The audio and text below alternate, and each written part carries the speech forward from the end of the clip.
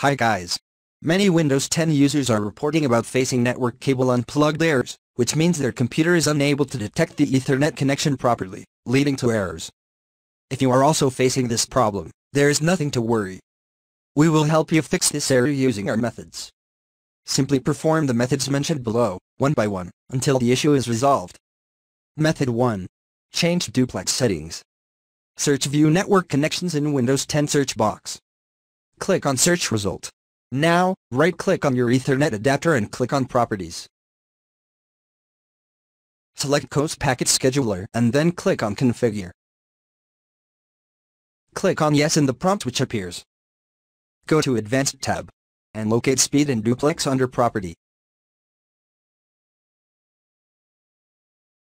Click on it to select it. Now, change its value to 100 megabit per second half duplex. Click on OK. Restart your computer, and then re-enter the Ethernet cable in your computer and check if this has solved the issue, or not.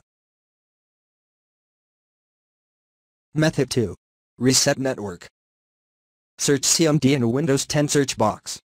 Now, right-click on the command prompt icon and click on Run as Administrator. Now, copy and paste the commands one by one and hit Enter each time to execute them. After that, run the following command.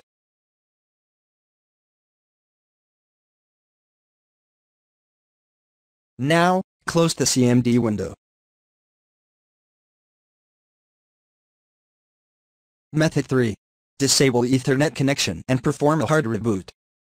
Look for the network adapter icon on the taskbar. Right-click on it and select Open Network and Internet Settings. Under Related Settings, go to Change Adapter Options. Now, locate your Ethernet connection and right-click on it. Click on Disable. Turn off your computer and remove the power cable from it. If you are using a laptop, remove its battery too. Also, unplug the Ethernet cable. Wait for good 15 minutes. Connect the cable and battery to your computer, and turn it on. Don't connect the Ethernet cable yet. Right-click on Network Adapter icon and select Open Network and Internet Settings. Go to Change Adapter Options under Related Settings. Right-click on your Ethernet connection and select Enable. Connect the Ethernet cable back in its slot. Check if this method has solved your problem, or not. Method 4.